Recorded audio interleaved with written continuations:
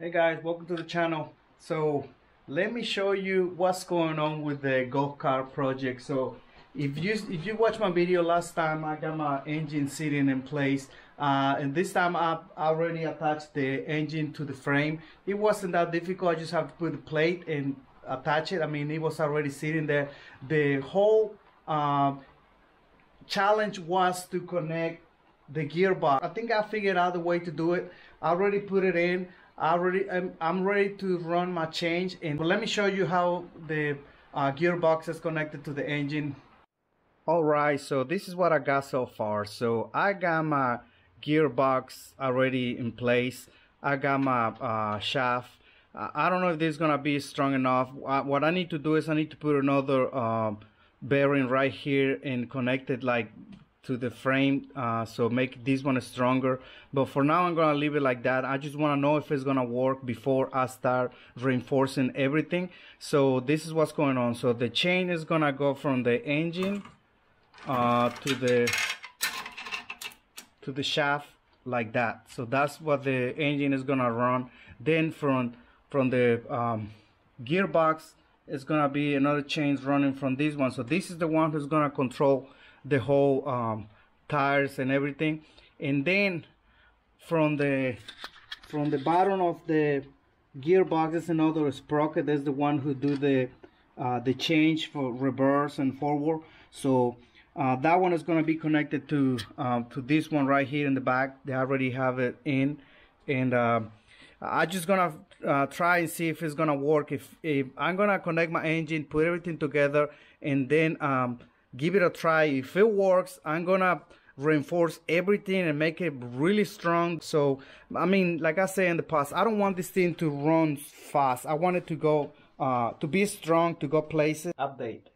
So I have to put this part back in the golf cart because I need to be sure this part still fit after all the modifications I've been doing around the frame. So right now I'm working on my muffler. Let me show you what's going on and why I'm doing it this way. I'm gonna make my muffler come this way and come out somewhere around here, because if I go to the back, this thing has the shocks, so when it goes up and down, it's gonna be too close to the differential, and maybe it's gonna hit every time you hit a bump or something. So that's why I'm gonna come out right here, going down, and come out on this side. So all I have to do is connect my my change. You see, I just have to connect each one, and then just finish my muffler, and then we can do a test drive just to see if it's gonna work. I have my muffler. I have to do a couple cuts and bends, but finally it's right there. I mean, it's really high from the ground. It'll be fine. I just want to show you what I just did. I was able to reuse the gas pedal, so I connected to the engine, and now it's with the same pedal. So I think that's a huge improvement that I can use that gas pedal for the engine. Put this shaft across the frame, and what I did is I put this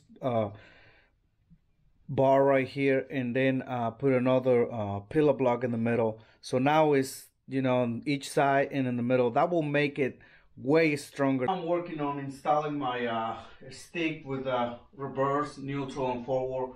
I was trying to figure it out where I'm gonna put it, so I finally come out with the idea. So I have to fabricate something to install in the floor of the golf cart. So in this case, so I don't have to put it right in the top.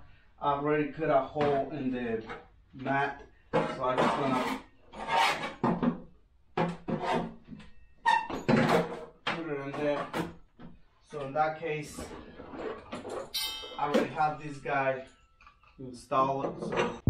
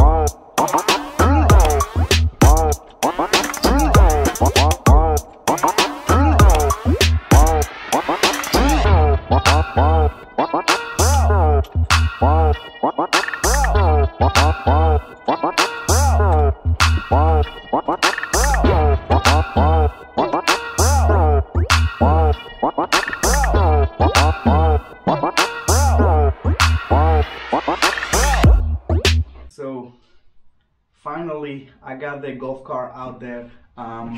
Today we're gonna do a test drive. I'm not gonna drive it fast because I still need to do a couple things to it before I put it all back together. But I'm so excited to do the test drive and see if everything is gonna work the way I was thinking. I still need to do a couple things, but I think after I test it and see if it's gonna run the way I was expecting it, we can work on that details and we go from there. So let's do it.